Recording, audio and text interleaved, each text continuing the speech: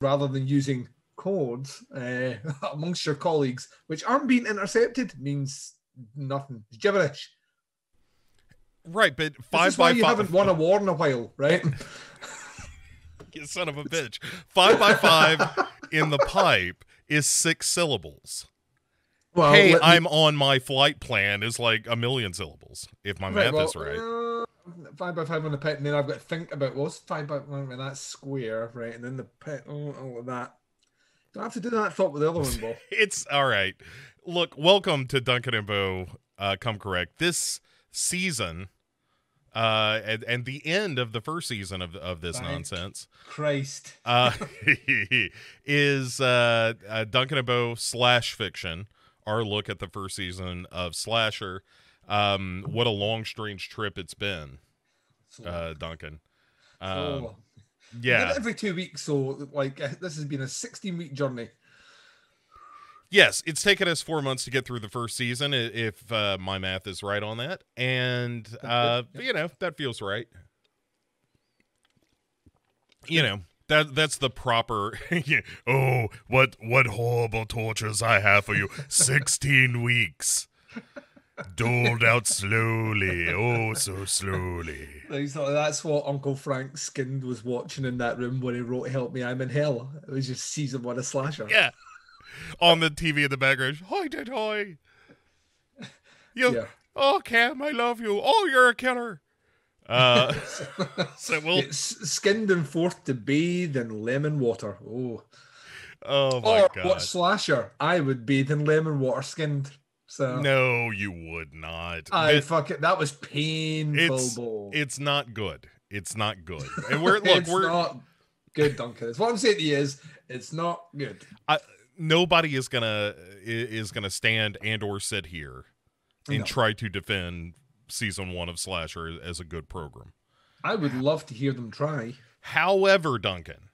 Yes. I propose to you that I accept. Wow. Corinne's gonna be very upset. So, yeah, different time zone, so it doesn't count. Oh yeah, I gotcha. International Rose Bowl, 5x5 in the pipe. So I'm sure that's what that means. Yeah, that means butt stuff. Yes, that's exactly what I thought. So, anyway, Duncan, silly recording. It's going to be a silly one. Yeah.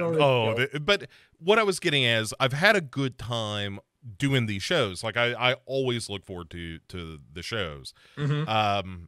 But yes, it was an especially difficult journey through the season because it's hard to give a shit about a show that doesn't give a shit about itself. You know? Yes. It's why most relationships fail, quite frankly, Duncan. It's because you need to care about yourself before somebody else can care about you. And much the same way, I feel like taking Slasher aside and being like, Slasher, you need to take a swim in a big old lake for a little while and learn to care about you as a show before you come back to the airwaves. Yeah, so, or like just read what you've written first and just see if it makes sense. I mean, I'm just see if it all adds up. Yeah, see if any of it makes sense. And also ask yourself this question. Does every character that I've introduced have a payoff in some way, or at least we send them off in a way that feels somewhat satisfying? No? Well, maybe it's time to, take another pass at it. Yeah. Write that script, put it in a box, put that box away for 6 months, come back and cold read it and see how you feel. Don't write that script. Don't proofread it. Don't do anything. Greenlight a show and then get halfway through it before you're like, well, let's just keep going. We've got the money. I mean, this will end up on Netflix. Right. So one day, David Cronenberg will be on this show. I still don't know how this is making sense. Out with Canada. I feel like either they just shot it in his house, or you think David Cronenberg is an unwilling participant, so the guerrilla shot at Randy's property and he's just in the background, like, I don't know, cooking hot dogs or something. It's much the same way that they shot the movie in Bowfinger, where no one really knows that they're in a movie. And like when it came out, David Cronenberg was like, "I'm in what? I'm in a program called Slasher." No, that's not right. I would remember that.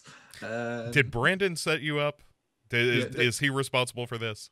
You remember when the really bad actress bumped into you at the grocery store? Yes, I do remember that. You were being filmed. Oh no!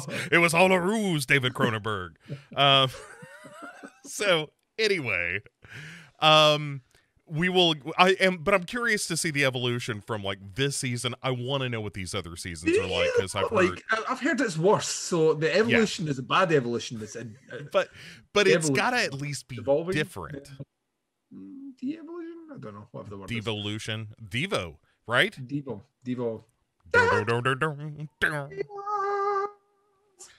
Are we men? No, we are Duncan and Bo. We are Duncan and Bo. So I've got somewhere or another. I've got that shirt. The "Are we men? No, we are Devo." T. Anyway, doesn't matter. I'm not giving it away. I don't even know why I brought it up. Just bragging. Yeah. If anything, you're flaunting your money, Bo. I have this T-shirt that I don't wear that nobody will see. So listen to Rockefeller over here with all his vanity T-shirts. Yeah. So I bid you 2 seconds to look at my Devo T-shirt collection, right in the Devo wing of my house, and then the door will close again for another 5 years. Right, it's like Panic Room. It's like a big safe door where he's one of those ones that are in the back with a big wheel that you have to turn around. Yeah, I love it. Everything that's happening right now is legitimately true. That's what's in Bo's house. Right. Most importantly, everything that we're saying is true. True. Yeah. So here's the thing, though. We're not going to jump right into the next season of Slasher. Because we're not fucking sadists. Right. Well, technically, that would be masochists. Either or, neither nor. I'm making you watch it and you're making me watch it, so it can work both ways. Yeah, I guess so. So our listeners are making us watch it, so definitely if we took a poll, I'd be curious, and we're not going to. If we took a poll, I know what the outcome would be. Duncan and Bo should watch more Slasher. You're right. It would be like, you need to watch these specific episodes because those are the worst and we want to see you suffer. Yes, pretty much. Yeah. Oh, what episodes I have to show you. But what we're going to do for a little bit of a bump in between, a little bit of a palate cleanser. No. This is Pinhead's stand-up comedy routine. Hello. A man walks into a bar. Oh, no, it's an iron bar. Ouch, my head. Remember, tip your waiter. Yes. A horse walks into a bar. The bartender says, why the long face? Because he is a horse and he has a long face. Not that he has been trapped in a strange machine tortured, which tore his face long as Jesus wept. That would be the movie and not the horse. Ha! You kidding, bro? It was like I choke on your bad joke, Duncan, and impression. No, that was my impression of the audience. It's good. It's very good. Yeah, pretty good. So here's what we're going to do. And I could not be more excited. Yes. To reveal what our sort of interstitial, hey, let's just goof off for an episode is going to be. Let's have some me time. Yeah. How about Duncan and Bo just enjoy themselves for once? How about that, everybody? Is that so wrong? Well, there was conflicting ideas. We went with your idea because ultimately you edit the shows, so I kind of have to go with your idea. Sure. My idea was a luxury spa weekend where we get mani patties, and I was very much looking forward to it. And facials, and we dine on some nice food. We have some delicious cava wine to sit down and have a nice organic breakfast. And just be treated like the kings that we are, Bo. And then you told us that sadly all the money has went into the production of these shows, so there ain't no money left over because people aren't buying enough t-shirts. Buy the t-shirts, so we can get that spa day, ladies and gents. So instead, what we've opted for is your backup plan, which in hindsight is much more practical and doesn't involve us breaking any international laws or any laws in general. Or being brought up on charges of indecency. So, Bo, what is the idea? What are we doing in 2 weeks' time? In 2 weeks' time, Duncan and I will be doing a review of the 1981 record album Duran Duran, the first LP. release from the band Duran Duran. We will be going track by track, discussing each one, the merits of each. Some longtime listeners may be aware, Duncan and I enjoy the Duran Duran. And yeah. So I don't know how many of these we're gonna do. Duran Duran put out a lot of records. I say we get to 7 in the Ragged Tiger at least. Oh, I mean, a minimum. Yeah. Minimum. And hey, Ordinary World's out there. So it's out there to be claimed. So we will eventually get to it. It's only a matter of time. Yeah. So, but okay. So here's the thing. Is that because of copyright issues, next week's show will not be live because we can't just play Duran Duran music live as much as we want to, and just have like no audio for us as we just dance around like fucking idiots. Right. That can't happen. But and also Duran Duran are on a major record label that will sue the shit out of us. And as large as DBCC or Dumbo Co is, it can't take on a Warner Brothers or a Sony Music. No, not a multinational like that. We don't have those kind of lawyers. A couple of years. Give us time. We need to move some shirts. Like you said, that was well said. Thank you. Always hustling, though. Nice. ABH. So it's a weird way of spelling that, but but there we go.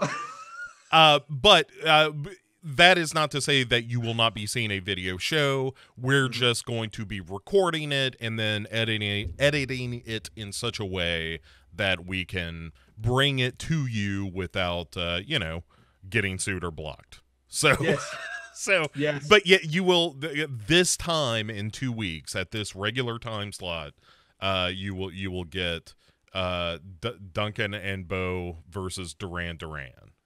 And I'm excited. Look, hey, there's some bangers on that first album.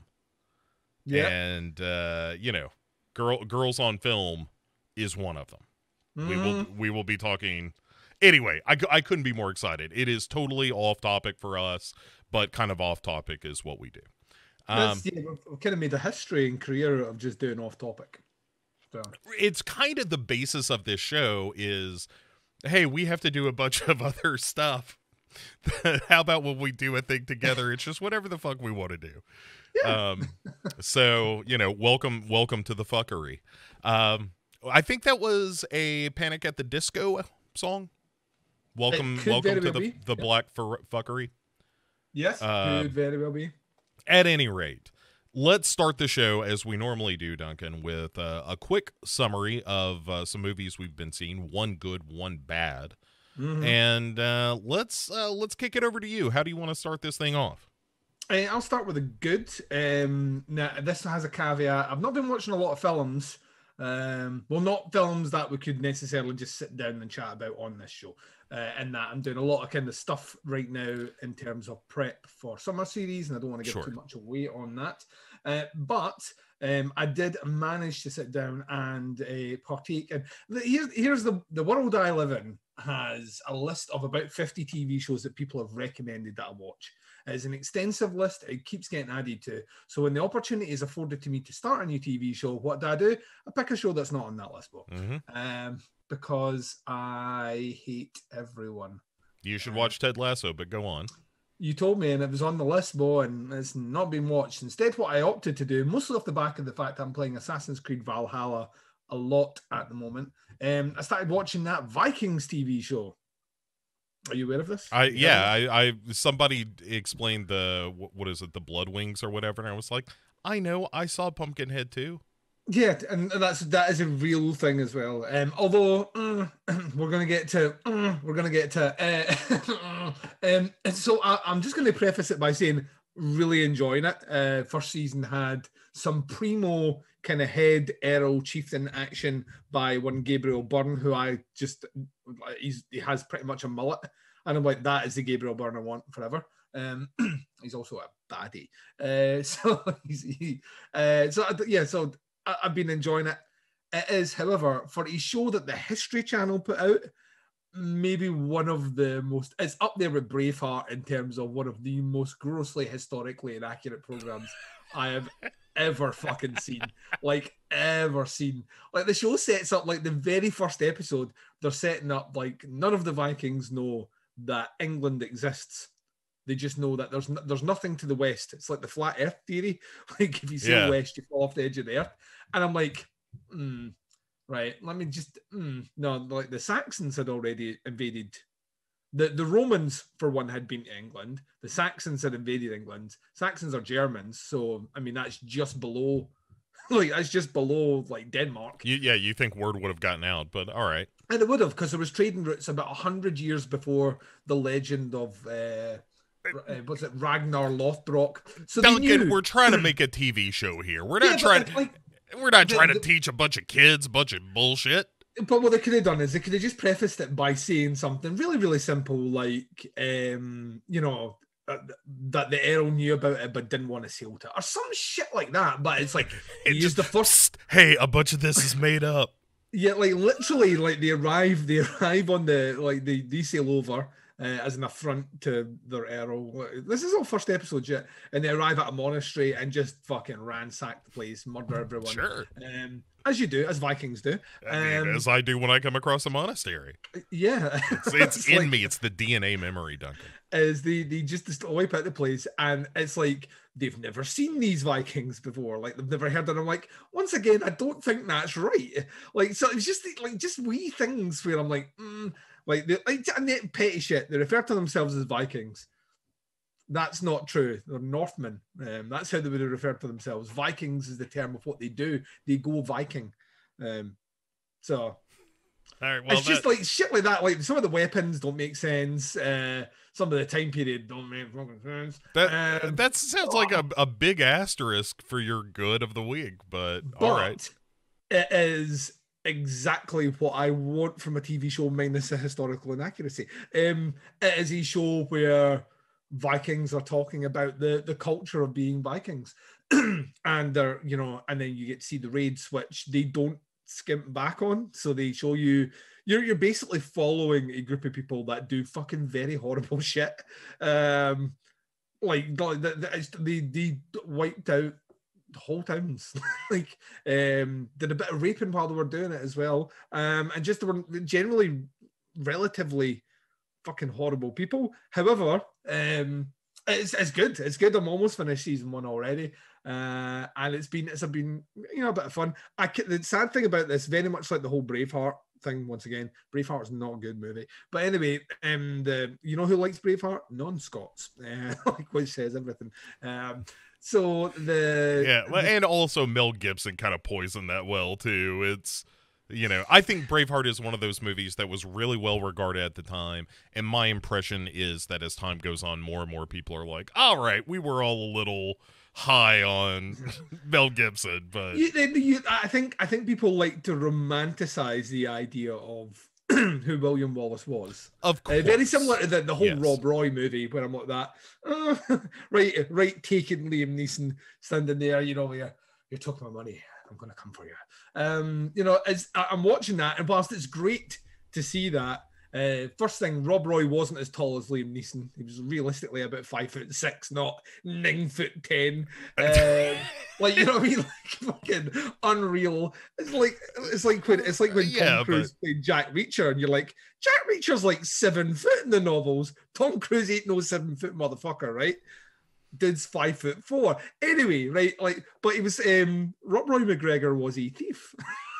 Yeah, a thief from a band of thief, and I mean, his first name is Rob. Yes, yeah, exactly. I see, it's in the name. So I'm like, when I watched that, I was like, there's this kind of romanticized. You know what it is? It's Billy Connolly has a great skit where he talks about the Highlands being full of English people who love the idea of being Scottish and living in the Highlands, so they all move up and they change their names to, like, the first names become surnames. Like, what's Mackenzie doing next week? Oh, Mackenzie's hanging around with Cuthbert. Yeah. Like all these like fucking stupid like that, like, just not Scottish names, like Scottish surnames as first names because they like the idea of it.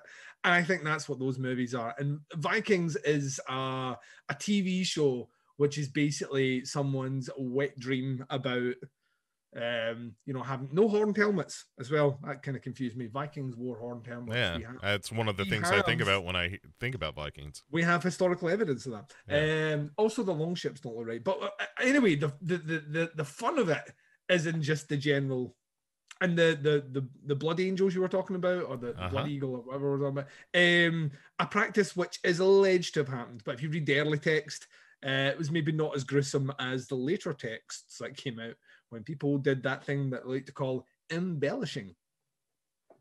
You know what I mean, Bo? I've heard of it. I've never engaged in it myself, but it probably started off as a nasty paper cut. By the end of that Chinese whisper line, it was like your lungs are pulled out your back and used as wings. It was a guy who saw an eagle. And you're like, who? Jerry? And he was like, yeah. Did he die? No. He saw an eagle and he tripped and fell and he cut his leg. I mean, it bled a fair amount though. It was deep for a leg cut. It was deep. So yeah, I'm enjoying it, but while I'm watching it, I'm like, no.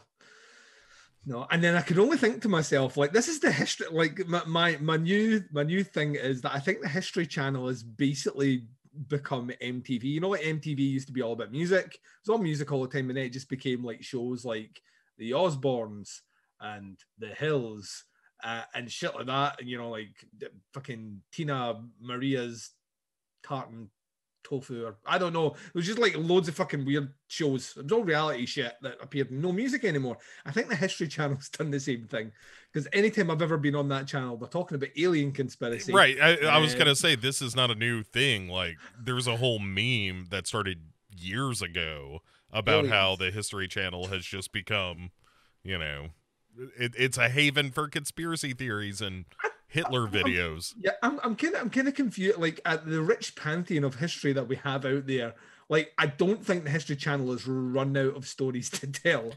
There's plenty out there. The good news is we learned everything. Oh, that's good. So we'll never repeat those same mistakes again. Why would we? We have a whole channel dedicated to telling us how not to.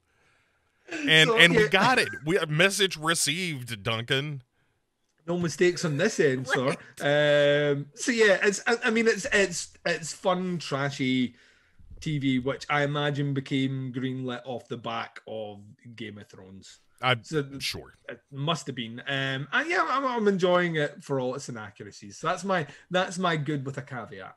Okay, well, I'll give you a good without a caveat. Oh, go for it. I caught up to, thanks to Shudder, finally caught up to Zombie for Sale. Which is so fucking good. What a delightful movie that is. What a charmer. I knew you'd like it. Is. I said you would like that. To me, is that was made. I'm trying to think what else came out that year from Korea. Oh man, there's like there was another movie which I ranked really, really highly that year from Korea. It was in a similar sort of. No, it's not. It's Japanese. It came out. It was made the same year as One Cut of the Dead. Yeah, which is interesting because there's a similar vibe to them. It's not. I don't think Zombie for Sale is as gimmicky, and I don't mean gimmicky in a bad way at all. I know what you mean. It just doesn't, like, One Cut of the Dead has its turn, and Zombie for Sale isn't trying to play any tricks on the audience or anything. It's very straightforward. I love how much that movie is in love with other Korean films. Yeah. That is a movie made by Korean filmmakers who are like, you know what? Korean movies kind of rock, everybody. We're pretty good at this, guys. Yeah, like, it turns out we kind of rule the school when it comes to making, kick-ass genre movies. Yeah. And there are like little touches of even like Old Boy. Mm-hmm. There's that one stairway shot where you're like, that's a Park Chan-wook shot. Mm-hmm. And there's an obvious direct reference to Train to Busan, and like it's a movie that loves being what it is, which is sort of this kind of a love letter to Korean cinema in a lot of ways, and as well as being a really, kind of well done story about, consumerism and all that kind of thing. Like, it does all the things that a zombie movie ought to do, but it also has this sort of reverence for the art form of cinema, and Korean cinema in particular. But and it's kind of sweet and dopey and silly, and it's got wonderful characters. I really like when I started watching it, one of the things that I fell in love with immediately is when you realize that they're all kind of grifters a little bit. Every single one of them. Yeah, every single person in the family is like always looking for an angle.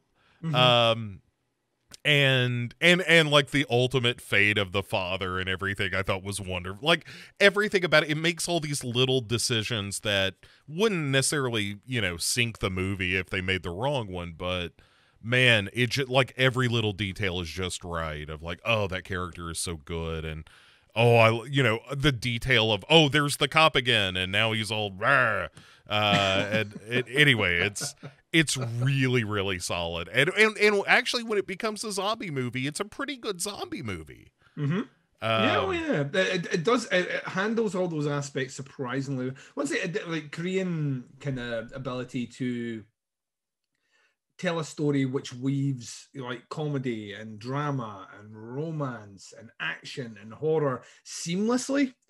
Like, they craft their stories very, very well, and the greatest traditions of good storytelling. No story should be dry in one style. It should weave, and this is the moment that the audience gets behind the character and gets up. It does, but they make it just look so easy. Like, it was never a thing. Like, I don't know why other people struggle with this. This is so easy to us. Yeah, right. Like, why doesn't everyone make great movies like this? Like, like, even at the beginning when you're seeing those old men for the first time just kind of by the side of the road watching this kid zombie get chased and stuff, when they're just like, is something going on? This, like, there seems to be a lot of activity today in a way that we normally don't have around here. It's really, it's such a wonderful little film. Lori saying it sounds like Parasite with zombies. Kinda. There's dark humor in it for sure, and certainly the family in there share a bit of DNA in that they are kind of grifting, but it's like a different, like, there's no one rich in the film, if you know what I mean. They just happen to be grifters in a town which doesn't afford them the opportunity to ever become rich. So it's excellent. If you've not seen it, I highly recommend it. So at Glasgow Fright Fest 2 years ago, and it almost stole the whole weekend for me. I come out buzzing about it. So, but then I had also seen Saint Maud, which I was just like, oh, two extremes of thought. Yeah, it's like I think they may have been shown on the same day as well. I think Zombie for Sale was played after. That's wise. Saint Maud. Well, I was just like, yeah, you can't do that the other way. You can't send me full of joy to that movie, please, because it will stamp it out. Yeah. I mean, and that's, I was kind of in the mood, and I knew you had recommended Zombie for Sale and said it was a really kind of winner of a crowd pleaser of a movie. Yeah, and an audience setting like that was like, it got laughs all the way through. So yeah, I mean, that's once again the ability to take, it's a universal language of comedy as well, to be able to get audiences to laugh at things on a completely different part of the world where they've grown up with completely different experiences. Like, they can't relate the same way to a lot of what's in that movie, specifically over here when it comes to the dynamic of family and shit. So, you know what I mean? Like Eastern cultures, you regularly have like 3 generations living under one roof. That doesn't necessarily happen in Western cultures. So, the ability to all that stuff. But once again, it's just like, this is a story. It's a great story. Watch us nail it. And make it look like it was really easy.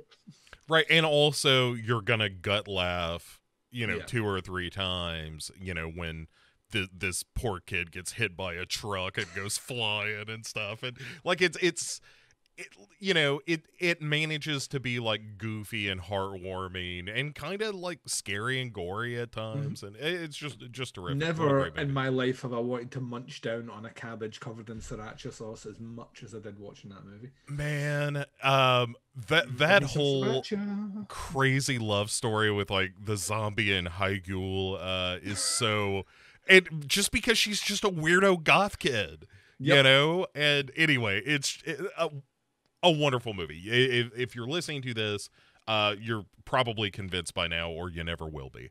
And it's on Shudder, you said? It is now on Shudder in the US, just landed this week, so there is no excuse to A, not have Shudder, and B, to not watch Zombie for Sale on that quite fine service. Duncan, it is time then to talk about bad movies. What have you seen? I'm once again, another caveat here. I can find it. I'm one that finds the charm in this movie, but I regularly admit it is not a good movie. So go on. And this is not. No, you've seen this movie before, so it's not as if I'm bringing like some fresh, tasty dish to the banquet table that you've never had before. I'm not saying that the gum that you like is coming back in style, Bo, is what I'm saying. What I'm saying is that if you have the opportunity and you haven't seen it in a while and you are inclined to watch things that feel like, how did this get made? Then I recommend everyone check out one of the last great Fulci classic movies, Cat in the Brain. Oh, right. Yeah. Oh, hello. It makes me very happy when I watch it, but I know people have told me it's just a bad film. And I'm like, well, you're not wrong, but Fulci's dressed like Elmer Fudd. What's the one with John Savage? You know what I'm talking about? Yeah, that's like Doorway, something. But that's the real crap one for me.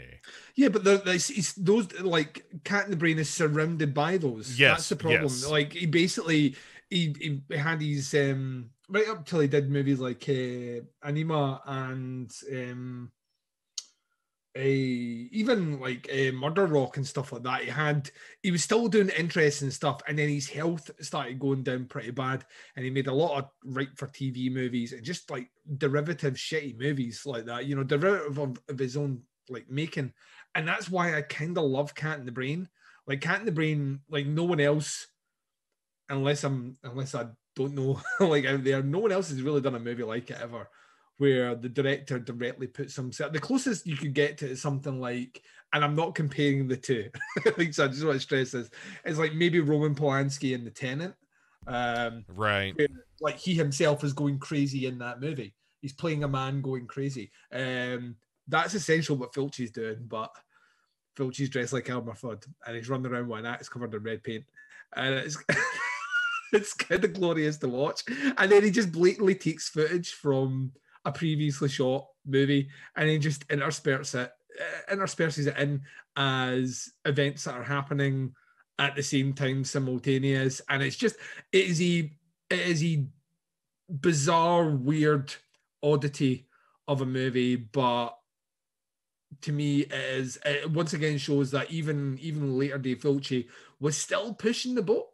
He was still making things that, to me, like, there's so much. I could talk like for hours about the camera work, the story direction, the weird scenes, actually how it makes more sense than it does on the surface.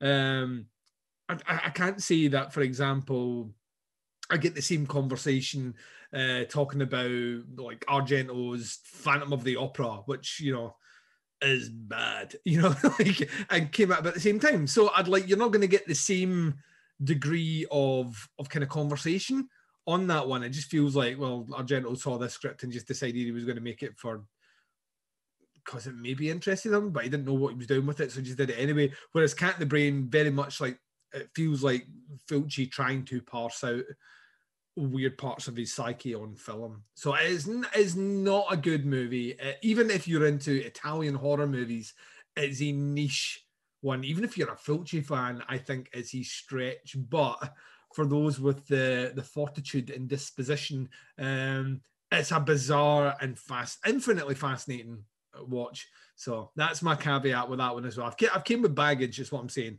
There's a lot of grey in my recommends this week. And that is, unashamedly not a well-made movie, but at the same time, it's a weirdly well-made movie. So I like the fact that how bad it is. Yeah, So. but we contain multitudes, Duncan. And I like that you're kind of pointing that out with your picks today. That not everything great is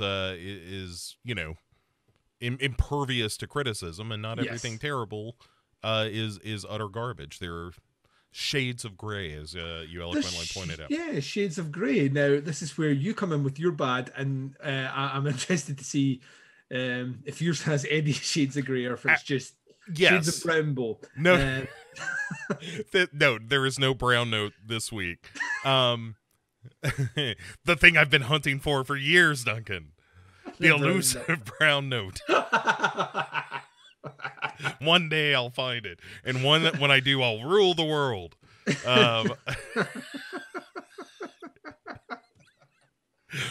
They will call me Dr. Pooh.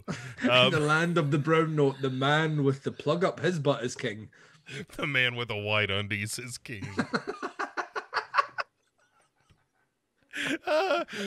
Oh my god, I don't know how to weave a supervillain searching for the brown note into anything, but I need that comic book. You'll find it. Yeah. Oh my god.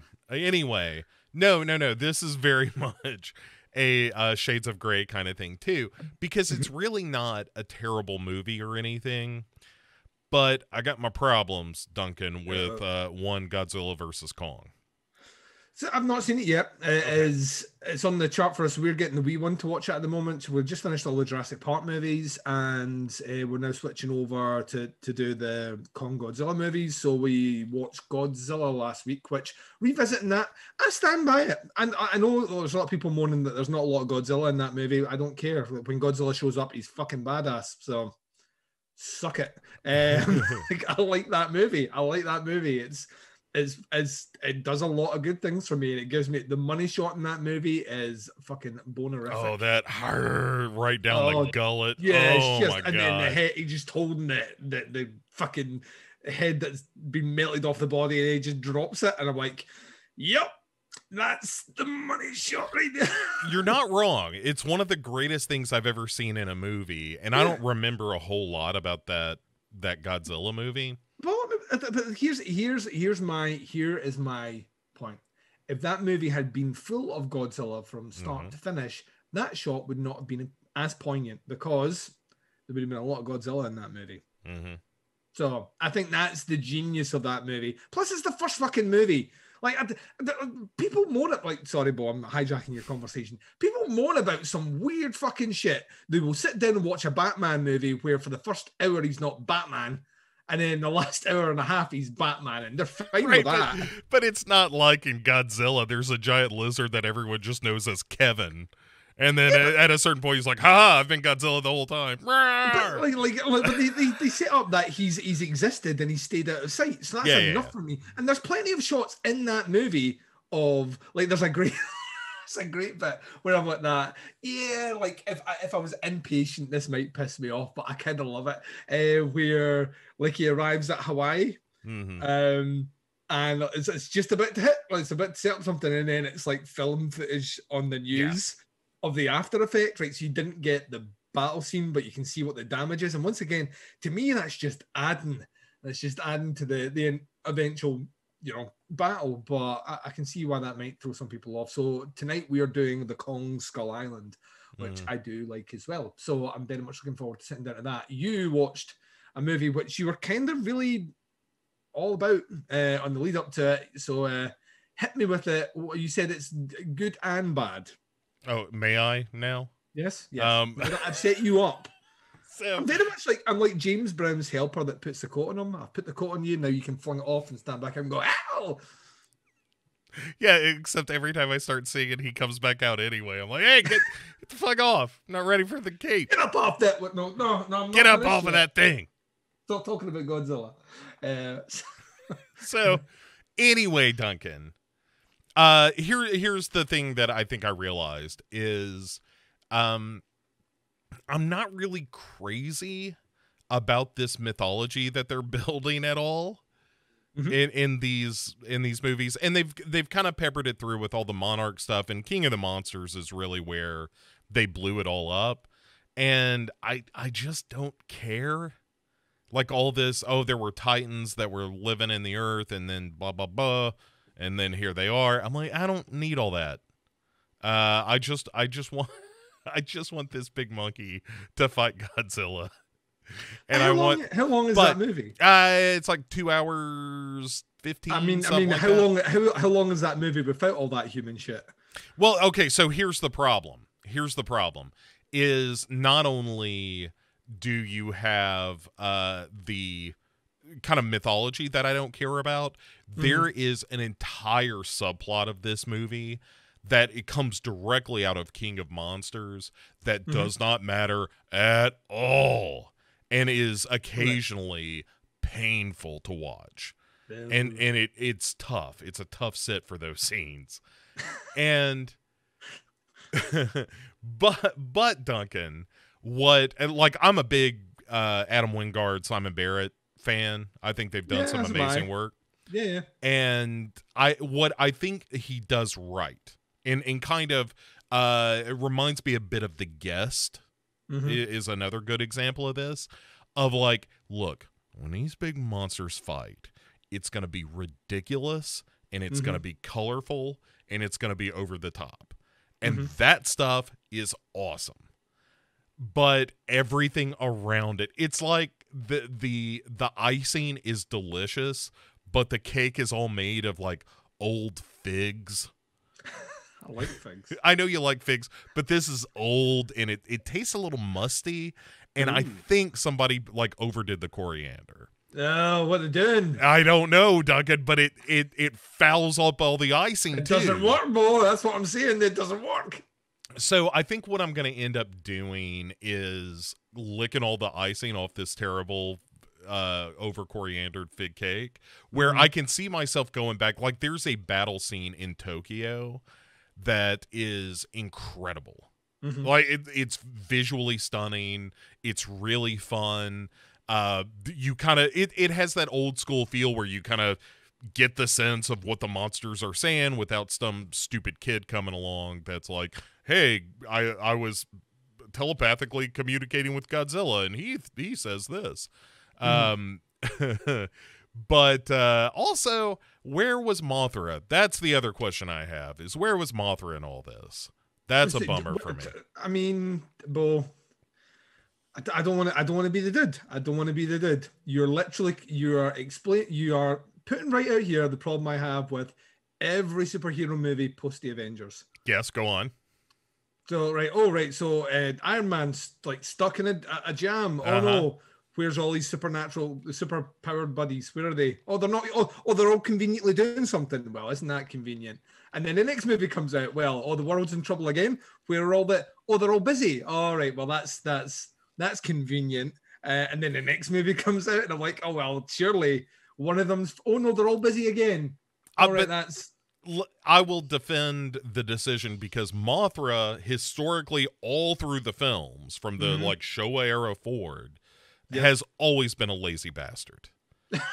Mothra you always have to talk Mothra into doing anything. Most of the movies that Mothra appears in, every time you see Mothra, it's just all the villagers on Infant Island being like, hey, Mothra, would you mind saving the world? And Mothra's like, probably not. It's Tuesday, isn't it? Yes, is until finally the twins have to come out and sing the special song that's like, Mothra, we really, really mean it this time. and then Mothra is like, all right, like stubs out a cigarette. And Mothra sounds like Axl Rose before a Guns N' Roses concert. Yeah, it's a real like 2 hours late on stage. And totally. Come on, Axel. They're gonna tear the place down. Right, here is your Evian that you wanted, your San Pellegrino fizzy water, and yes, I managed to find you beluga caviar somehow in South Africa. Don't ask me how I did it. I may have had to murder a man. Can you please go out there and sing "Welcome to the Jungle"? Yeah. So that's ultimately my problem with those movies is every time they start to get like really silly and goofy and kind of be the movies I sort of want them to be, they pull back and throw in, like Robert. How much of that do you think that's Adam Wingard, and how much of that is the studio wanting more movies? I'm sure there's a template.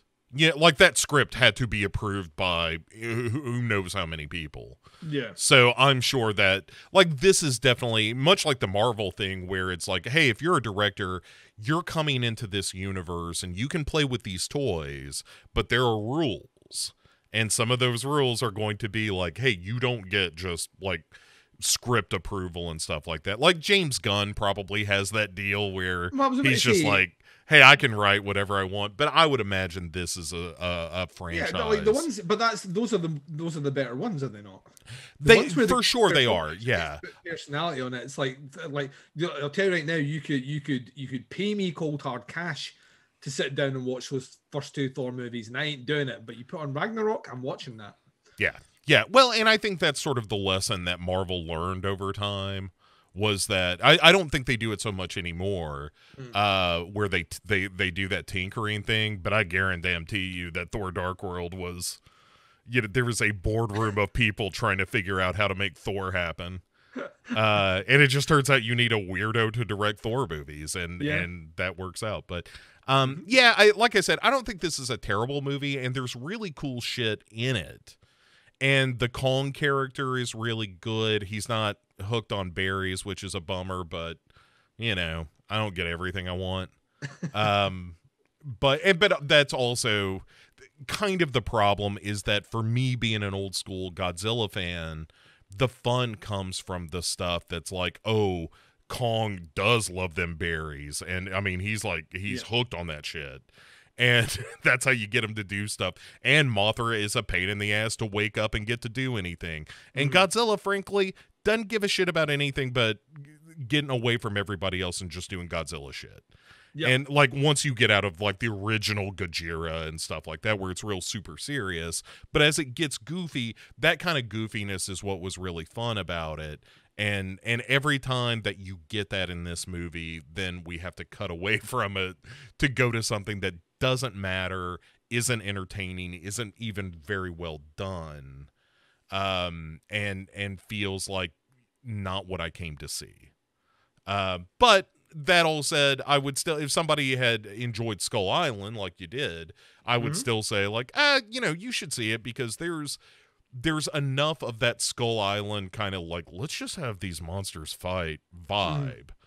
Because there's several rounds of Godzilla and like, they don't skimp on that shit, which is good.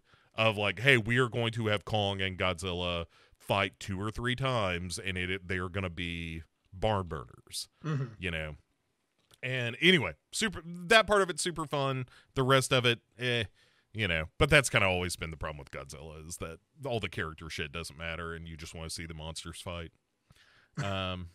Ain't nothing new under the sun, as they say, Duncan. I'll tell you what. What are you telling me? Let us gather some questions. Oh, do we have questions? We do have some questions. I love the question bit. So let's see. I think we've just got the one today. That is unacceptable. I called out a little earlier. So if you are in chat and would like to ask a question, feel free. If you do not want to receive the ire of Duncan, then which sounds like a goblet in Skyrim, the ire of Duncan. It does. I must go on the mythical crest of Habudjan Jar to find the ire of Duncan. It makes you laugh hysterically, and also say it's fucking brilliant, and question the historical inaccuracies of TV shows. Especially Vikings. Yes. Okay, so the Ram Man axes us. It's almost an unspoken. Let me take that again, Duncan. Check this When out. you're going to say unspoken and then you couldn't pronounce it. Then my tongue just swole up in my mouth. It's like almost a... Yeah, I felt like Macaulay Culkin in My Girl for a second. Oh, too soon? Too soon? Look, Not the bees, Mo. Not the bees! Macaulay Culkin is 58 years old. I think we're past. He's going to be in the new season of American Horror Story. Is he really? Yeah, and I will watch that shit because I think Macaulay Culkin is a fucking national. You ever listen to his podcast? I have not. I've seen the stuff he did on Red Letter Media. I thought that was great.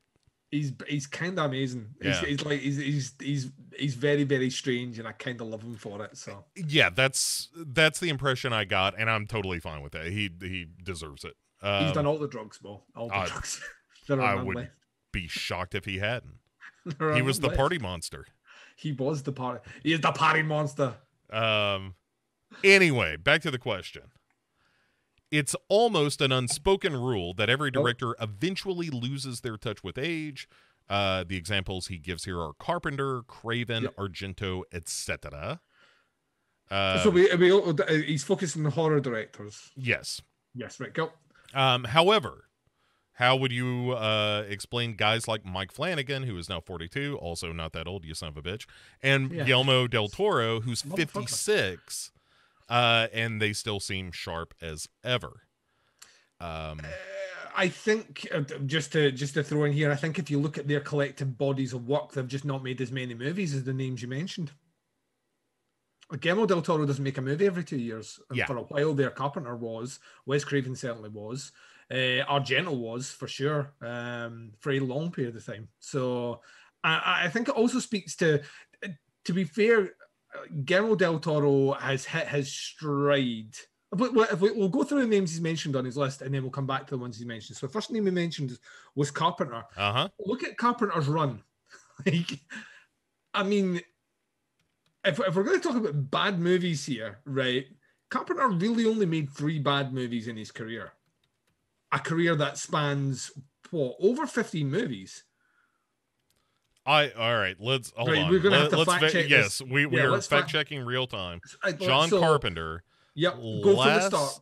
Okay, so first of all, let's point out he is currently 73 years of age.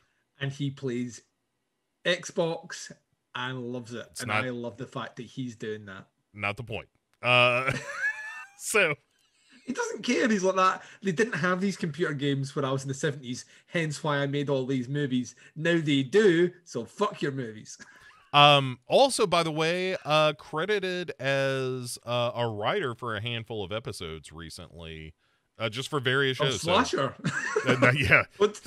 Season 4 of Slasher, written by... Starring David Cronenberg. Yeah, written by John Carpenter. Okay, so, but the last official movie he did was The Ward, right? Yeah, which he did when he was 62. Yeah, and when did that come out? 2010, yeah. 2010, right? So so it's the last movie he did. If we jump back before The Ward, the movie before The Ward was what? Ghosts of Mars? Ghosts of Mars, which was 9 years before that, when he would have been 53. Yeah, which I still think time will out in that movie. That is a big, dumb, goofy movie, and I kind of like it. I do. I don't think it's, once again, it's the issue is that it's put against Carpenter's back catalogue. I think if you remove it from Carpenter's back catalogue, there are a ton of directors right now trying to make that movie, like essentially trying to make a movie as good as Ghosts of Mars and can't do it. There's tons of indie filmmakers out there trying to do the old kind of Siege sort of thing. Only look at The Void, for example. I'd probably rather watch Ghosts of Mars than The Void. I'm with you on that 100%. That's why no one will ever love his bow. Before that, he did... So Vampires before that? Vampires was before that, then Escape from L.A., then Village of the Damned, which is kind of a bad run. None of those are particularly great. I like Vampires. It's all right. And then In the Mouth of Madness in 94 is kind of the last Stone Cold classic. Which I would argue is up there amongst his best. So yeah, and so that would have put him at 46 when he made his last classic. 46 is when he made his last classic. How many movies did he make before that? Right. Well, I mean, that's where you get into this is just stupid. Because before that sit down and drink this in, ladies and gents. Right, because before that you have Memoirs of an Invisible Man, which is fun. They Live, Prince of Darkness, Big Trouble in Little China, Starman, Christine, The Thing, Escape from New York, The Fog, that Elvis movie, Someone's Watching Me, Halloween, Assault on Precinct 13, and Dark Star. Right, fucking mic drop, right? Like, give the man his couple of movies which weren't incredible, but they're not bad. And The Ward is not a bad movie. It's just not a great movie. And it's really about 20 years where he made, some of the most about a movie every other year for 20 years, and those movies you could argue are some of the most important movies ever released in our genre. Yes, right. But I think the point being, like, hey, after he hit that 46-year-old mark. But I don't think that counts, because Craven was older than 46 when he made Scream. All right, so to that end, let's turn to Wes Craven, who doesn't have the same lofty career. Actually, there's a lot of bad Wes Craven movies early in his career. Like Hills Have Eyes 2 is not a good movie. So he was, let's see. So he was the oldest. Yeah, so he was born in 1939. Yep. So he did his big stuff was like, I mean, he was in his 30s when he started. He had one in every decade. So like Last House on the Left, he was 33. Right. So I mean, he started late. Yes. Hills Have Eyes, he's 38. Yeah. So how old is he when he does Nightmare on Elm Street? He is 85. 45. 40, right? 40, so he's Flanagan's age when he makes Nightmare on Elm Street. Right. When he makes Scream, he is 57. Right. And you could argue Scream is his last great movie. Right, but that's still, he's almost 60 at that point. The rest are just Scream movies. Run. Yeah, so like Scream movies and some movies which are just So what I'm saying is, like, but he's not as consistent as Carpenter. Because if you look at the movies in between Hills Have Eyes and Nightmare on Elm Street, it's things like Swamp Thing, Deadly Blessings, Hills Have Eyes 2, just some not very good movies. And then in between Nightmare on Elm Street and Scream, you've got Serpent in the Rainbow, which, yes, is a great movie, but Shocker's kind of cheesy. Vampire in Brooklyn is not a good movie. There's that Nightmare on Elm Street movie where it comes back, which is interesting. It's not a great movie, but it's an interesting concept. And The People Under the Stairs, which, I mean, I love unabashedly, but I would understand if someone didn't. So what I'm saying, once again, like, and then his last one was Argento. So Argento is, to me, Argento's the one that drops off quickest out the lot. You want to, would we say Phenomena is the last great one? I mean, that's removing opera from the list. I love opera. I think opera's grossly misunderstood. After opera's realistically his last great movie, and then you have a few spattered after that. I like his segment in Two Evil Eyes. Sure. I think Sleepless is a great movie. Stendhal Syndrome is an interesting, albeit uncomfortable movie to watch. And yeah, I have a soft spot for Mother of Tears, but I know it's not a good movie. Right. So, but I mean, his run is kind of 75 to 87, which is Deep Red, Suspiria, Inferno, Tenebrae, Phenomena. His run is opera. 70. Oh, yeah, you're right. One with the Crystal Plumage. Yeah, you're right. Cat and Nine Tails. Right, Four Flies and Grey Velvet's maybe the lesser one, but I really like it. Deep Red. He made a comedy in between, but won't discuss that. Deep Red, Suspiria, Inferno, Tenebrae, and Phenomena, and then Opera. I mean, like, and there's a couple of years in between all of them. How old was he when he made Opera? He was 47 when he made Opera. Right, so he's Flanagan's age then, but he at that point he'd already made Suspiria and Deep Red, So I think, and it's not necessarily fair, I think, to even compare Flanagan and on this one, because I think Flanagan is a director who doesn't quite fit the mold of most modern horror directors, and that I think he's been afforded the opportunity to really settle down and do some of that King product. but also like expanding to doing specific Netflix stuff, which has allowed them to do, like Gerald's Game is not a perfect movie by any stretch of imagination. It's a good movie. Its biggest issue is that it adheres too close to the book at the end. And Doctor Sleep, there's studio interference there. It's a great movie, but it should just been his original vision for sure. That director's cut is fucking great. So good, man. It's see one of why my the favorite studio, King adaptations. Yeah, I can see why the studio didn't put it out though, because they're like that. Yeah, audiences are not going to sit through this, and they're not wrong. Modern audiences don't want to sit for a 3-hour movie. That's not incorrect. There's data on that one. They spent a lot of money on it, but Flanagan. I mean, look at his movies and look at which ones are actually critically held up as great movies. Oculus wasn't, even though we love it. Hush wasn't, even though we love it. So they're not critically great movies, they're audience great movies. Whereas the flip side, well, maybe there's a bit of Carpenter in that then as well, because a lot of Carpenter's movies have become critically fashionable. So I think Flanagan and Carpenter have actually very strangely similar careers. Yeah. And I think that I think Flanagan will eventually be seen in a similar light. Yeah. And the last one I would mention is you mentioned Guillermo del Toro. Yeah. And Guillermo del Toro's had a couple of stinkers. And also just doesn't make that much stuff. His output's real thin. But he does a lot of production stuff. He's behind the push for a lot of filmmakers. He's invested back in the industry. Without him, you wouldn't have movies like The Orphanage or a lot of Alex de Iglesias stuff, or he's done a lot of that stuff behind the scenes, which I kind of love about him. But you could also argue the movies that work best for Del Toro are his own movies. Absolutely. And those are he's a different kettle of fish in that he's trying to work in a Hollywood system, trying to produce Spanish language movies. And Argento didn't have to ever worry about that because there was a massive mechanism behind him in Italy that would allow him to make whatever the fuck he wanted. So. Yeah. Del Toro has successfully avoided the Tim Burton fate, which is to become a parody of himself. And so a couple of things from chat that I think are really insightful. Bring it in. First of all, thanks for everybody hanging out with us today. Dave, howdy.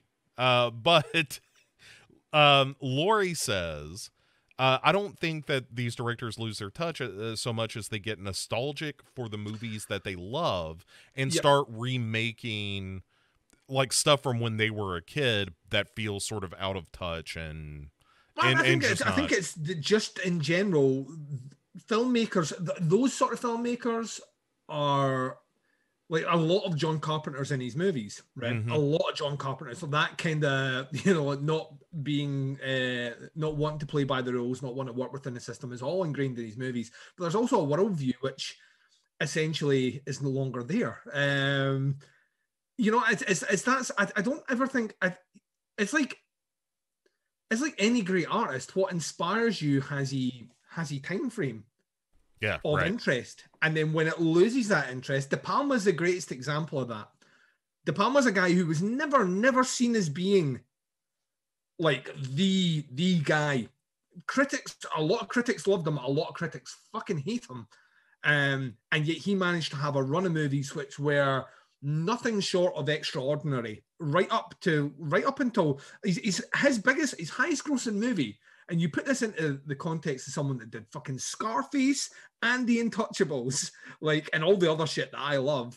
His biggest grossing movie is Mission Impossible from '95, which I'd argue, is maybe his laziest. It's his highest grossing movie. I mean, it's very much a hey, I'm going to do a Hollywood movie. As Tom Cruise that's in it, so that's why. That's his highest grossing movie. That makes sense. His catalogue of movies, really, really interesting. But he's a guy who, as soon as Snake Eyes flopped, he was like, "Yep, no one's going to finance my movies now. My voice isn't relevant here." And he's done a ton of French and European finance movies, and all of them are garbage. Yeah.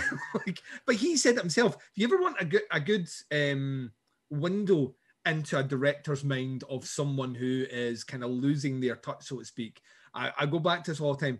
The De Palma documentary, which is just purely called De Palma, is mandatory viewing for anyone interested in film, because they have him in a room and he just talks about his career, and he talks about all the Hitchcock shit that he got landed with, just ripping off Hitchcock and things like that. Hitchcock was, maybe still is, one of the most important filmmakers of all time, who kind of patented the style of thriller that I loved. So yeah, if you're saying, did I rip off Hitchcock? I told stories just like him. So if that makes me a rip-off artist, I'm a rip-off artist.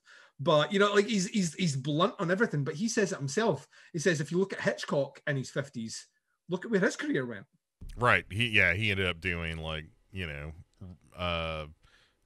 Frenzy and Rope and Family Plot. Frenzy's the one I always come back to. Frenzy is a nasty fucking film. Yeah, wasn't that the R-rated? The only R-rated Hitchcock film? And that's why it is a nasty piece of work by a guy who he made that in his 70s. I think Frenzy might be his last movie, and it is surprisingly dark.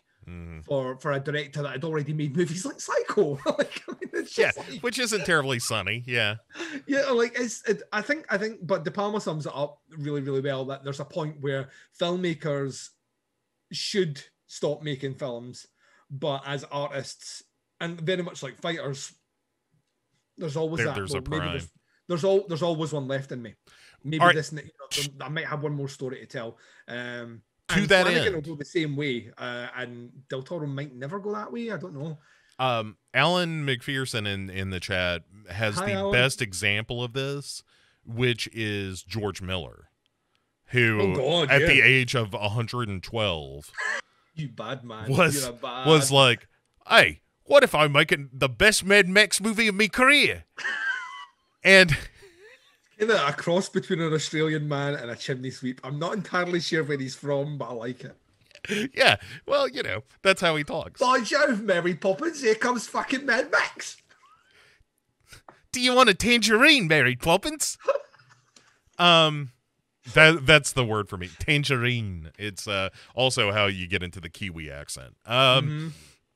So, George Miller's a great example of movies does George Miller actually made though. What else does he have to do? What does he have to prove to you, Duncan, after being a million years old and making Fury Road, which is one of the great action films of all time? It's up there amongst one of the greatest action movies of all time. But what was his movie before? How long was that? Babe 2. Because that movie was fucking a decade in the making. So yeah, but that's the thing is George Miller is not also a very non-prolific filmmaker. Yeah. But when he comes out with a movie, I would argue. Let's look at the list real quick. But so he's got Fury Road. Before that, he did those Happy Feet movies. And which are not fucking dead. Oh, that's right. Which are not bad movies. They're but they're animated though. Oh yeah, and before that he did Babe Pig in the City, which is a super weird movie. Then he did Lorenzo's Oil, which is a good movie. Yeah, what year was that though? 92. Right. And then Witches of Eastwick was 5 years before that, which is an amazing movie. I love The Witches of Eastwick. Then a couple of years before that is Beyond Thunderdome, which is weakest of the Mad Max movies probably, but still really good. Has Tina Turner though and a bitchin' soundtrack. And like there's plenty of good about it. Road Warrior 81, Mad Max 79. So he started at the age of 34 was Mad Max. Fuck's sake. So, by the time he's 112. Yeah, I mean he at this point he's 76 right now. I thought he must be tipping his 80s. Yeah, he's getting real close, but he's got another one coming out. He's got a movie in pre-production and one in post. Oh shit! The one in post is called 3,000 Years of Longing, which is Idris Elba, Tilda Swinton. Oh, boom, boom! Listen to. Let me just give you the synopsis of this. I'm just saying you're very happy. I can't see what's written on the screen, but the word monkey might be in there. It's better. A scholar content with life encounters a djinn who offers her 3 wishes in exchange for his freedom. Their conversation in a hotel room in Istanbul leads to consequences neither would have expected. It sounds like a happy Hellraiser. Yeah, that sounds amazing. Just Idris Elba and Tilda Swinton acting across from one another sounds great to me. That's some good casting as well. Yeah. So that's his next movie, and then he's in pre-production for Furiosa. Furiosa, which is Anya Taylor-Joy as Furiosa. Yeah, that's a great bit of casting. Right, like so. Yeah, to that point. First of all, Dave, my British accent is amazing. It is not dreadful. You just haven't been to the parts of England where people speak this way. Bo's like, well, here's the point. Bo's English accent there was supposed to be an Australian accent. You son of a bitch. Which I think that sums up everything. Bo's English accent was supposed to be Australian. So. It's something I work on. My dialogue coach says that I'm the best in his class. Have you spoken to the witch recently? Because I'm fairly sure he's going to tell you that you're talking shite. Anyway, the point, Duncan, is that I think George Miller is kind of the exception that proves the rule, which is it's rare for a director to be, outside of like a Scorsese or somebody like that, one of the greats. Well, I was going to say Scorsese's a good example. I would argue, even though he's off the wall and does a ton of documentaries, Werner Herzog. I mean, Werner Herzog can do no wrong. So, there are directors out there. I think in the horror genre, I think when you stay exclusively within the horror genre, financing becomes very difficult to. George A. Romero is the one I always come back to. George A. Romero could only really for the last 20 years of his career, could only really get greenlit movies that were about zombies. Yeah, Of the Dead had to be in the title or it was not going to get made. Yeah. And I mean, that's a criminal fucking shame because he's a great director. But that's just how financing works. They won't give you it. It's why John Carpenter isn't making movies anymore. He only made The Ward because, and this is in his words, it was in 20 minutes drive from his house. He would not have made it otherwise. And once again, I will just say, The Ward is not a bad horror movie. It's just not a great Carpenter movie. I think it's a pretty dull and flat horror movie regardless. It's not a bad horror movie. It's not a bad horror movie. The acting is good in that movie. It's just, it feels like a very predictable plot, which is not on Carpenter. That's on the script. So he directs that movie well. You can listen, if you are given a tangerine, you can't turn it into a satsuma. All right. Well, look, we don't make up words on this show, Duncan, so we're going to move on. Satsuma isn't a word that's been made up here. That's a real thing. Agree to disagree. So when in Rome. When in Rome, yeah. Yep. I'm not exactly sure what that means. We have come, ladies and jelly spoons, to the finale. You didn't even change your expression, didn't change or anything. You came right there. What? All right. You're one of those ones, aren't you? You're one of those silent comers. It's just a slight raise of the eyebrow and Bo's popped. I've never had children, Duncan, but this is what I'm feeling right now. Is what I am sure that a lot of fathers feel. Have you ever been a substitute teacher? I have, as a matter of fact. Yes. This is the experience right now, isn't it? Yeah. I was a substitute teacher for a little bit when I was going to school to be a teacher when I was in college. And that was before I started actually doing the in-classroom stuff where I was like, I don't like these children at all. It's not just these children; it's whole children. Yeah. It turns out when it comes to anyone under the age of 27, I just don't give a shit about them. Anyway, I don't really have a good story about substitute teaching other than the fact that I did it. Although here's one thing. I had to do a substitute teaching stint one time in a special needs classroom. Mm-hmm. And there was this kid, and it's just something that you're not used to, right? Where there's this kid who's like actually strapped down to this kind of cot as they're teaching. And I was like, oh my God, like this seems like it ought to be against the law or something. Is this right? And they were like, we can't, you don't understand. We cannot let loose those bonds, because if we do, and this happened last week, at some point in the class, this kid will jump up, run out that door over there, and we've got to go catch him. And this will happen at least 3 times a day. So they had to get like all the parental permissions and all this stuff of like, hey, we got to tie your kid down for a little bit every day.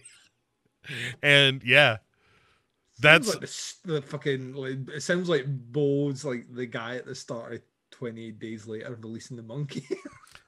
Look, I did not interfere in this situation. Again, this is another point where I'm like, I don't know if I want to be doing this. I don't know if I want to strap down children as a rule. I don't want to be running after anyone. Yeah. I want to teach them English. Right. I just want to teach them a love of literature. It turns out kids don't give a shit about that. No. So anyway, we have come to the end of season 1 with Slasher. Yes. Episode 8 here is called Soon Your Own Eyes Will See. How bad this story is. Duncan, I'm so excited to talk to you about this. So let's jump into this. Yeah, some of this is, we were talking just before we hit record, some of this, I had to stop this last night for laughing. I actually thought I was gonna wet myself. So I'm glad that we got through it. And it is just when you thought Slasher was some of the worst you'd ever seen, it found a new level. This is pure nonsense. Yeah, like, you mean right from the start, Bo? Yes, it is. Let's retcon everything we know about everything. We begin in the year 1996, where a young Cam is walking around his house like fucking Michael Myers. We get the whole POV shot and everything. Heavy breathing. Yeah, it is. It is absolutely ripping off Halloween. Yes. And he creeps into his parents' bedroom, and they're both asleep, and then the mother wakes up, and who is arguably the worst mother in TV history. Well, Sybil was on television, Duncan. Just pointed out. That's a pretty high bar. Don't know, this woman, who's, by the way, a brand new character that has never been mentioned before, to the best of my knowledge. Yeah, another thing I really love is how this show is quick to recontextualize everything whenever it feels like it needs to. Remember when the priest had a wife? I bet you were wondering who Cam's mother was, and I was like, actually, I wasn't at any point. Right. Well, she's got the rarest action figure. Those things go. You find a Cam's mom in box mint. Do she's the card that you want to trade for if you're playing top trumps for Slasher? Yeah. Oh, she's the one that's unlimited abilities on everything. So you could put your kid through college. 100 on all those points. Like sass 100. Like child abuse 100. Lack of sleep 1. Insomnia rage 100. I want that card. She is not pleased at all to be awakened by her child, especially because he's in a pig mask. Well, yeah, which we never explained, but that's okay. And it doesn't come up again, so don't worry about it. But she gets out of bed and is just like, what the fuck are you doing? And he's like, huh? What? I was sleeping. How'd I get in here? How am I wearing the mask? Right. Where did this pig mask come from? Why did you buy this for me? Yeah, why? Look at me. I'm a child. I couldn't have afforded this with my pocket money. You bought this for me. Right. Why would you do this? Why did you make me go as a pig boy for Halloween? And why would you leave it in my room when I sleepwalk? Why wouldn't you hide it somewhere, like in the loft or something? Why did you make my teachers change my name in the roll books from Cam to Dirty Pig Boy? Yeah, and also, why wouldn't you just make sure I went to the toilet before I went to bed so I wouldn't have made the accident you're about to get really unhappy about? Oh, right. So she starts yelling at this kid, who then pisses himself, and she's like, what?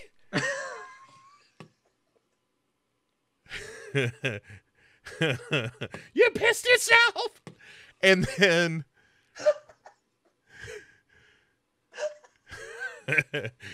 she tells him, I'm gonna get you a diaper. And I'm gonna make all the kids in your school look at you in your diaper, you stupid baby. Yeah. And this poor kid just loses his shit. Well, and this poor kid just woke up. Yes. But he's woke up to his mother screaming at him and humiliating him. He's like, no one's more surprised than the kid here, who's woke up in piss-soaked pajamas, wearing a pig mask, having his mother scream at him about wearing a diaper. Well, but it's not so nice as all that, Duncan, because as soon as he shoves her down the stairs, and he pushes her down the stairs. Yeah, and she, clumpity clumps down to the bottom, and then yeah, she's dead. A real kind of death becomes her moment, Yeah. Except she doesn't come back. Right, yeah. And Cam gives this like creepy Damien smile. Like, now we see who has pissed themselves, mother. How do you enjoy the release of death? Father, you will become a priest. I am off to my bed. Father, clean this up. Because the dad's like, Cam, what have you done, Cam? My wife. No. Yeah, and then cut to credits, and yeah, I'm like, oh, so there's been a killer in the temple who's been going around murdering people, and at no point did the Reverend, which by the way, you might be thinking to yourself, maybe he had a suspicion. No. The next scene will prove that he didn't have a suspicion. At no point did the priest think, wait 1 second, my kid used to wear masks and killed my wife. He had a troubled childhood. Maybe it was him. It's so ridiculous. It's so baffling, is what I thought when I saw it. I was like, this is just no.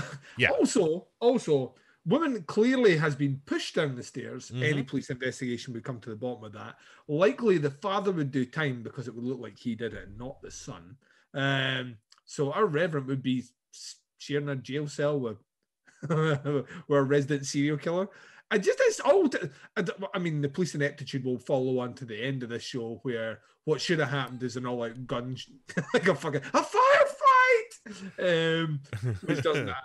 But we'll get, yeah. But so we're now, remember when Cam put away that box at the end and revealed him as a killer? Now we need to explain why he's a killer in the most generic eye-rolling sequence of, well, he hurt animals, and he killed his mother, and he sleptwalked, he peed the bed, and he wore masks. And he started fires, and his name was originally Jeffrey Dahmer. Yeah, literally, as the lazy box ticking exercise. This might as well have been. It kind of feels like a slightly worse written introduction to Rob Zombie's Michael Myers. What if you Googled how do you become a serial killer? Yeah. And you just cut and pasted that into the script. And it's all in this one scene though. Yeah. So it's not like we get a collection of things that lead up to it. Just one night. Yeah, it's not pepper throughout the season. It's like, oh, Cam really doesn't like dogs. Oh, Cam, Cam likes to hide his rubber underwear or whatever. Yeah. Like you do. But there's a whole series of things where I thought, very much like yourself, they could have had things like, they could have done the old Usual Suspects thing where we got a reveal at the end of this episode, and when you actually go back and think about some of Cam's interactions, they don't quite marry up, which, would have made more sense. The problem in this one is, Bo, the biggest problem in this, yeah, tell me what the problem with the finale is, Duncan. Episode number 1, we were like, we think Cam might be the killer, right? So by this point, I don't need to know 7 hours into this TV show what the 5-second introduction to what made him a killer actually is. Yeah, in fairness, we clocked this early. Yeah. Early. Even then though, like even if this was like in the previous episodes, you were like, oh, it's Cam. Yeah. My eyes deceives me. Like the next episode, that small introduction doesn't do anything really, except say, well, he was a troubled kid. Right. Which I'm going to guess that anyway because he's a fucking murderer. You know what I mean? Yeah. He's And a lot of people in really vicious ways. In a really bad seed kind of way. Like, he did that on purpose. Yeah. And was happy about killing his own mother. And Who, by so, the way, wasn't a nice person. And not that I'm judging, but... Right, but, you know, let's argue over who deserves to be shoved downstairs by their evil bad sea child that she probably created, but, you know. Yeah, she 100% created, Bo. I'm nature over nurture here. So we cut to Cam as an adult who is carving a jack-o'-lantern by just stabbing it in the face. It's like, because Halloween, Bo. You know what I mean? Yeah, because, of course, we've got to end on Halloween, which is also, hoity-toity, it's me birthday. Megora. So, you know, Cam in this scene is like, Sarah, say what you will about the executioner and all. Yeah, I love this because there's a lot of side eye in the way you say that. Yeah. Maybe this guy wasn't all that bad because the town, you know, it had a lot of dark secrets which were exposed from some bad people who, I mean, just aren't around anymore. I mean, I'm not saying what he did was right, but maybe the end result was a positive. Yeah, and Sarah is like, hoity-toity, you know, maybe you're right, Cam. And I was like, what? No, in the previous episode, you slit your hand and made a blood oath to bring the head of the killer in. You know, she does at the end of it, she's like that, you know, things are just starting. Wait, why do they get a load of me? You know what I mean? I'm like, I can't wait to see this vengeance that she will wrought upon this town. And then the next episode, she's like, well, maybe the executioner wasn't a bad guy. Don't agree with the killings, mind you. But he did have a point, Bo. You know, I've been thinking about it. Maybe he wasn't so bad. So... It's 3 months on as well, by the way. So once again, time is a flat circle in this show. It is revealed that this is 3 months on from when June died, which was like 1 day before the girl was found in the basement, and 2 days before Tom swan dived onto a blade. I'm surprised. I'm surprised she doesn't have a kid. Yeah, she's a young mother, but. Anyway, so then Reverend Weirdo walks in on him as they're, you know, kind of getting a little chummy. And he's just like, wait a second. What the fuck's going on here? Yeah. And Cav is like, hey, it's her birthday tomorrow. So, you know, along with Halloween, we're going to have a good time. And, you know, of course, Reverend Daddy here, who it was just recently accused. It sounds like the worst porno ever. Reverend Daddy. Oh, on your knees. It's time for absolution from Reverend Daddy. And his altar of enemas. Oh, wow. It's not where I thought we were going, but okay. Yeah, I've been in lockdown too long, Bo. And also obsessed with your ass a little more than I would have expected. It's the logical place to go after a year in the house. Yeah, you just reach the point where you're like, well, I've looked at everything else in the house.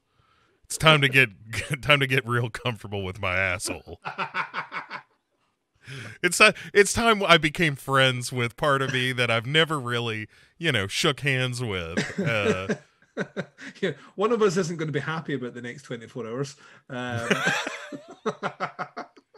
But after that, we're both going to be especially happy.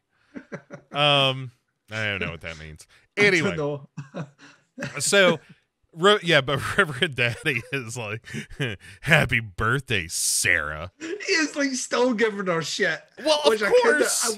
Which I kind of love. He's still giving her, because in his head, does he still think she is behind it? Because this is what I was kind of thinking, like when I was watching this here, because I was like, the previous episode, what you asked me at the end of the last episode, what I thought was going to be the big revelation in this one, and my big theory was one that Dylan was going to come back and save the day, which we're going to get to that. But the second thing was that the father was in on it. Right. Yes. And I thought that was a real good call, but not the case. No, because once again, why? Why would they do that? Why would they give us that? Well, he's been feeding his son religious sermons, which his son is taking. No, that we're not going to do that. So I think when he comes in and does this, he still blames Sarah. I think Sarah's behind it. Or just doesn't trust her. It doesn't make any fucking sense at all, because it is very much like oh, look who's here. It's Sarah. Right. Ooh, whoop-de-doo, Sarah. That's right. Oh, what are you doing? Oh, it's your birthday. Is it? Have another year on this planet, did you? Oh, that's great. You know, it's so sarcastic for a man who's literally preaching turn the other cheek. He's very... He likes to hold a grudge. He's an Irish priest. Sarah has to go, and thank God, because this scene is excruciating, because Cam, I don't know what it's about, like, in this last episode, he does have the characteristics of a trap child. Mm-hmm. You know what I mean? Like, he's kind of, and we're going to cut the pumpkin and go trick-or-treating, and you know, like, and all this, and I'm like, I don't like this. You know what I mean? I like when Cam, fucks off, that River Daddy is just like, oh, my poor crazy ass son. Well, because the thing is, like, so like we get a scene coming up which forces him to think maybe my son is the killer, and he's locked away all these memories in a box not to be remembered. But like, Sarah has to go at the shop. Well, man, speaking of plot lines that go nowhere. Why was this even a thing in the show? Out with this is why she's moved back to the town. So her gallery, her art gallery, is now super popular among goth kids. Yeah, and one presumes because of her association with all the executioner murders and so forth. Yeah, but. Oh my God, this is so stupid, Duncan. So it opens with her having this conversation with this like lesbian goth couple. Yep. And one of the lesbian goth girls is like, so can I have any painting that you've painted yourself? Yeah, money is no object. Right. And her girlfriend is like, money's no object. What are you doing? And she says, Duncan. Yep. This is not made up, by the way, ladies and gents. This is how Slasher perceives goth lesbians. Yes. She says, I get 6 figures drinking blood on the internet. I get 6 figures drinking blood on the internet. It's almost as preposterous as in the previous episode. Whatever that reporter who just disappeared. She didn't come back for the last episode. No, Lisa Ann Fellows is gone. She's fucking gone. She gets one line in this episode. Yeah. Yeah.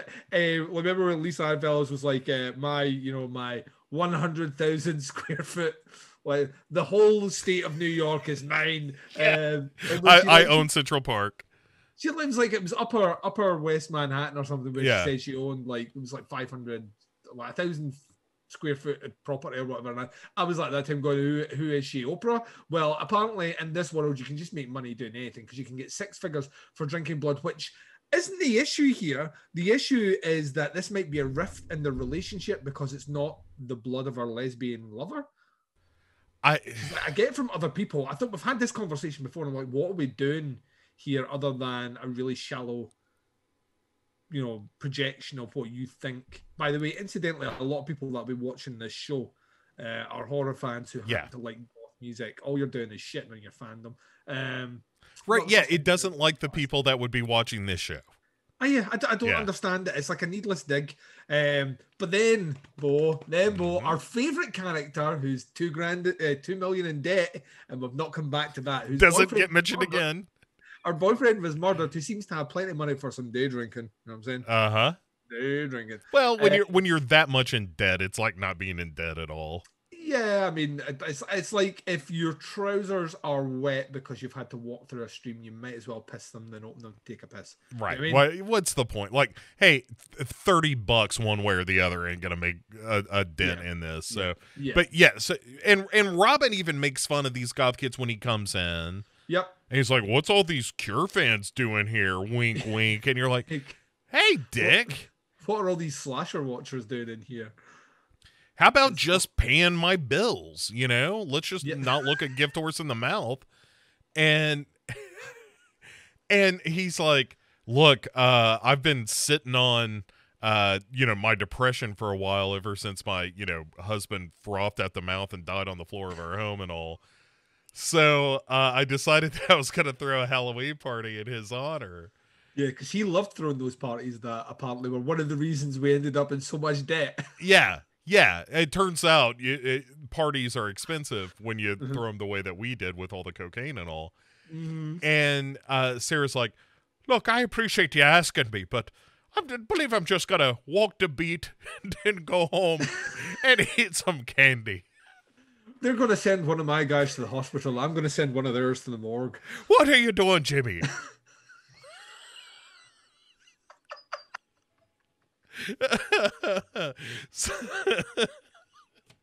The root of the impression comes out. And then Robin is like, I'm going to get you to come to that party whether you like it or not. And he's like, all right, just call the call box.